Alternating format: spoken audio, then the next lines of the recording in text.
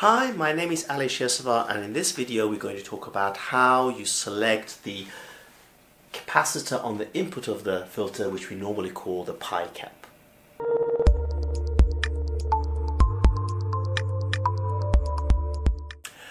Okay, so far from the previous videos we have calculated pretty much all of the components with the exception of this capacitor here that I'm going to call C pi, as in the capacitor that makes it look like a pi filter. This is actually as for the differential mode currents, doesn't have much impact on the common mode currents, and you can see because it's sitting between line and the neutral, or line and the return, and of course the chassis or the protective earth is here.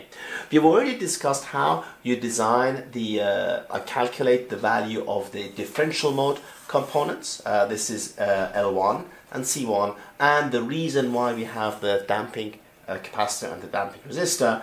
We have also discussed how we calculate and size up our common mode choke and then the common mode capacitances that goes to the chassis. The final thing we're going to talk about is this extra capacitor that we can add in order to get just some little bit more of attenuation. Now, if you consider this, the calculation of this actually is dependent on L source. So the source inductance makes a huge impact on what size this can be. However, because we are using a listen, depending on the type of the listen that you're using, we are using a CISPA16. To the differential mode currents, this inductance of the listen looks like 100 microhenries. If you're using a different listen or you've got a different amount of source inductance, you use that to take into account. Derivation of these equations are actually quite complex, and we go through these in our workshops, but for now, in order to size it appropriately so that it does not cause oscillations or does not behave badly, you need to follow three rules. First of all, C pi, the size of this, has to be smaller than 1/5 of C1. Okay, so if you do not make this much smaller than that, then these two will interact and you do not get the cutoff frequency that you require. Secondly, the resonant frequency of the filter that is formed when you add C pi is dependent on the switching frequency, and you're trying to be away from the resonance of this circuit with regard to the switching frequency. And you can see this from rule 2, whereby you take into account your switching frequency and you take into account the source inductance.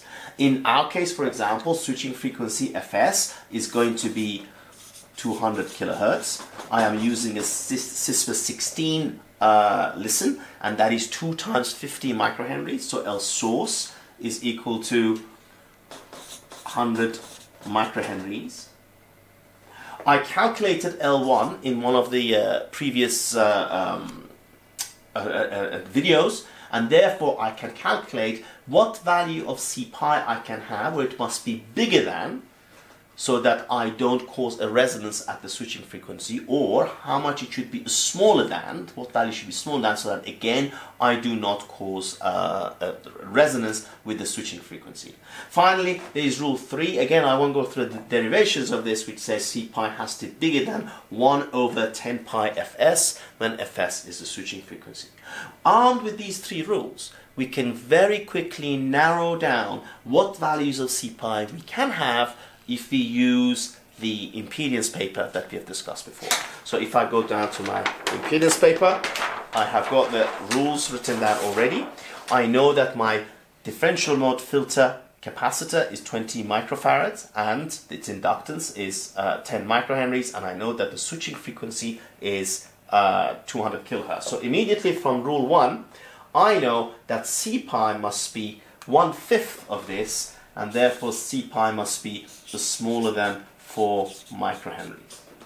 Okay? So, I take my ruler, I find 4 microhenries, that's 2, that's 3, that's 4 microhenries. Sorry, beg your pardon, microfarads. And I draw a line down here.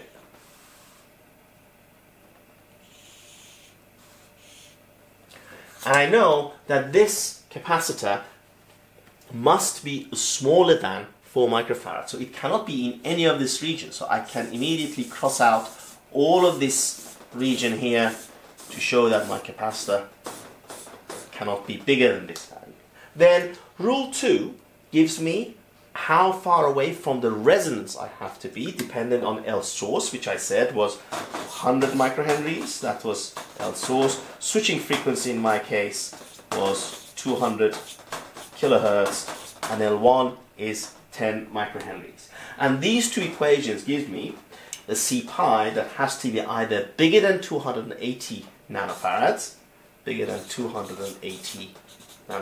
or smaller than 17 nanofarads. So again, I can go to my impedance paper, and I can take my line for bigger than 280 nanofarad. That's 200, that's 300, let's round it up to 300. So there we go, that's one line for 300 nanos.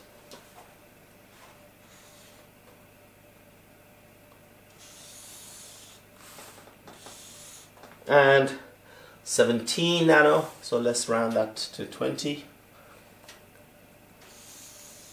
There we go, these are the two lines.